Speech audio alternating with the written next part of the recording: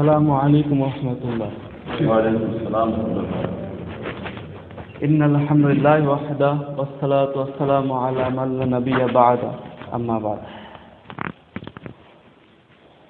আন সাঈদুল খুদরি আন্না রাসূলুল্লাহি সাল্লাল্লাহু আলাইহি ওয়াসাল্লাম ক্বালা মান রাআ মিনকুম মুনকারান ফালইয়ুগাইয়িরহু বিয়াদিহি ফাইন লাম ইয়াস্তাতি ফাবিলিসানিহি ফাইন লাম ইয়াস্তাতি ফাবিকলবিহি ওয়া যালিকা আ'যাফুল ঈমান।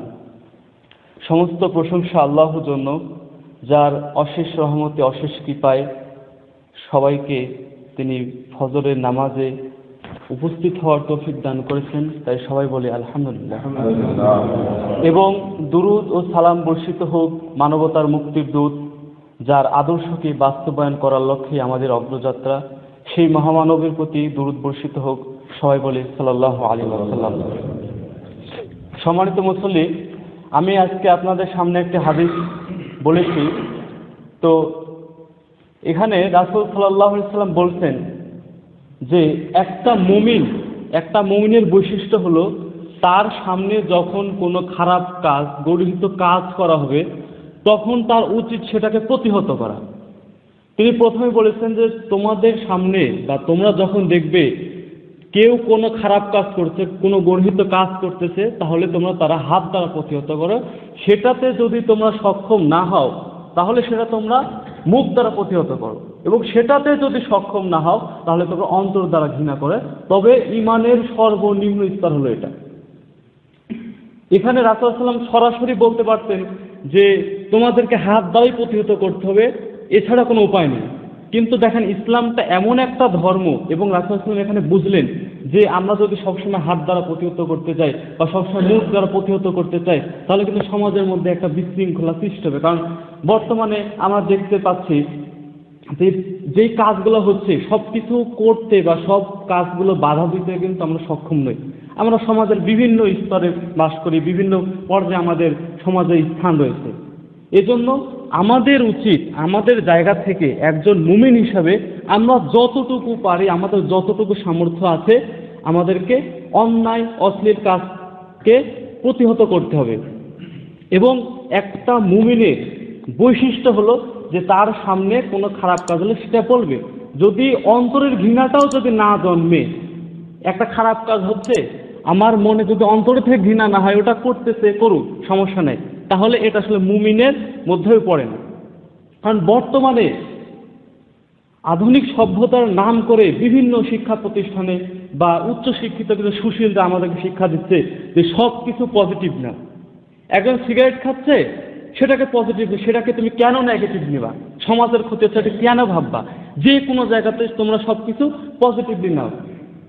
এবং রাসূল সাল্লাল্লাহু আলাইহি ওয়াসাল্লাম এরপর একটা হাদিসে বলছেন যে আল্লাহর আদেশ অমান্যকারী এবং আল্লাহর দ্বীনে অবহেলাকারী দৃষ্টান্ত ওই দুই গোত্রের মতো, যাদেরকে একটি জাহাজে তোলা হলো এবং একটা গোত্র থাকলো নিচে এবং আরেকটা উপরে, এবং নিচতলার লোকেরা উপর তলায় পানি আনতে যেত, এবং এই জন্য তাদের অসুবিধা হতো, এবং তারা বুঝতে পারলো যে আমরা উপরে পানি নিতে যাচ্ছি, উপরওয়ালার লোকজন আমাদের প্রতি বিরক্ত হচ্ছেন। তখন তারা করলো কি, নিচে এসে ওই জাহাজের ফুটো করে পানি নিতে লাগলো। এই সময় নিচ ডুবতলার লোকেরা যদি নিচতলা এসে বলল যে তোমাদের সমস্যা কি, তোমরা ফুটো করতেছো কেন? তখন তারা বলল যে তো আমরা উপরে পানি নিতে যাচ্ছি, এই জন্য তোমাদের সমস্যা হচ্ছে, এই জন্য আমরা নিচে ফুটো করতেছি। এই অবস্থায় ওই দুইতলার ব্যক্তিরা যদি তাকে নিষেধ না করে, তাহলে যেমন তারাও মরবে, তেমনি নিচতলা লোকেরা মরবে। ঠিক রাসূল সাল্লাল্লাহু আলাইহি ওয়াসাল্লাম বলছেন যে আল্লাহর আদেশে বা দিন ধর্ম অবহেলাকারীদের যদি তোমরা অবহেলা করে ছেড়ে দাও, তাহলে তোমাদের অবস্থা ঠিক সেই রকম হবে, তোমরা নিজেরাও ধ্বংস হবে এবং তারাও ধ্বংস হবে। বর্তমান সমাজে আমাদের অবহেলার কারণে দেখা যাচ্ছে যে পীর বাবা, হজ বাবা নামে বিভিন্ন ধরনের নতুন নতুন সংস্কার আবিষ্কার হচ্ছে। আপনারা দেখতে পাবেন, এবং কিছুদিন আগে একটা প্রতিবেদন আসলো যে হজ বাবা নামে একটা নতুন একটা শুরু হয়েছে, যে সে বলতেছে যে আমার বাড়িতে এসে হজ করো, মানে ওর এলাকায় ওদের বাড়ির মধ্যে একটা করছে, কাবা শরীফ করে রাখছে এবং বলছে যে তোমরা ওই এত টাকা খরচ করে মদিনাতে যাওয়া লাগবে না, এই মক্কাতে যাইতে হবে না, তোমরা আমাদের এখানে আসো এবং আমাদের এই কাবা শরীফটা তওয়াফ করো, তাহলে তোমরা সেই সবটা পাবা।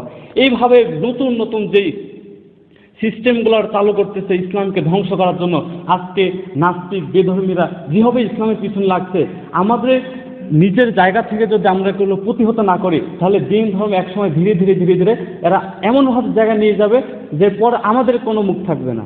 তো সম্মানিত মুসল্লি, আমি সবাইকে অনুরোধ করব যে আমাদের উচিত একজন মুসলিম হিসাবে ইসলামের বিরুদ্ধে যেই নতুন নতুন সংস্কৃতি আবিষ্কার হচ্ছে, নতুন নতুন সিস্টেমের আবিষ্কার হচ্ছে, সবাইকে উচিত যে নিজ জায়গা থেকে এগুলো প্রতিহত করা।